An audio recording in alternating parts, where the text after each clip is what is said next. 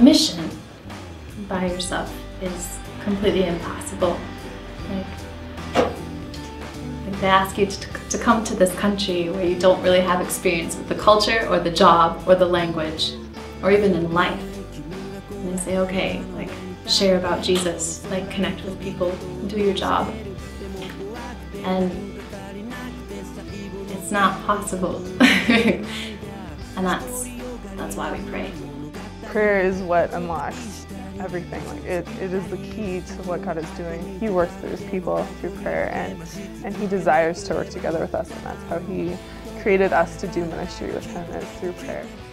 The role of prayer of people on the stage just cannot be overstated, and not only the role of prayer and the importance of prayer, but just the fact that we're a body. We're the body of Christ regardless of where we are geographically, and those prayers of people supporting us from the States like really are effective here and really are a part of this ministry, and the people are actively, although an ocean away, because of this beautiful idea that God had of this body, they're able to be involved and to be working with us. And so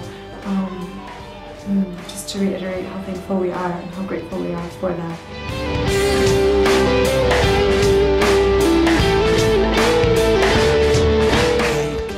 For each and every student that comes into my school is that God would have a personal relationship with them, that God would touch their lives in a personal way, that they would not leave unaffected.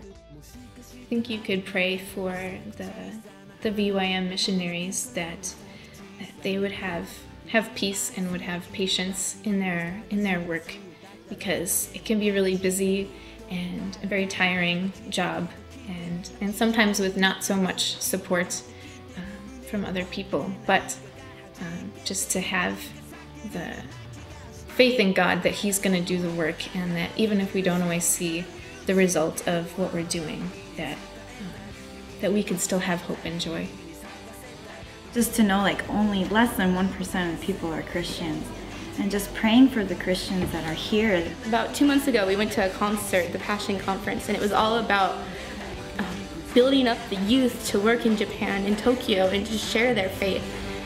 And it was a good reminder for me, and I think for everyone else, that God, he is active in his city. And they even sing a song that said, God of this city. And God is the God of Tokyo, and he is doing amazing things. And you just hear little bits, but it's bubbling up everywhere, and just pray for that it will continue to happen.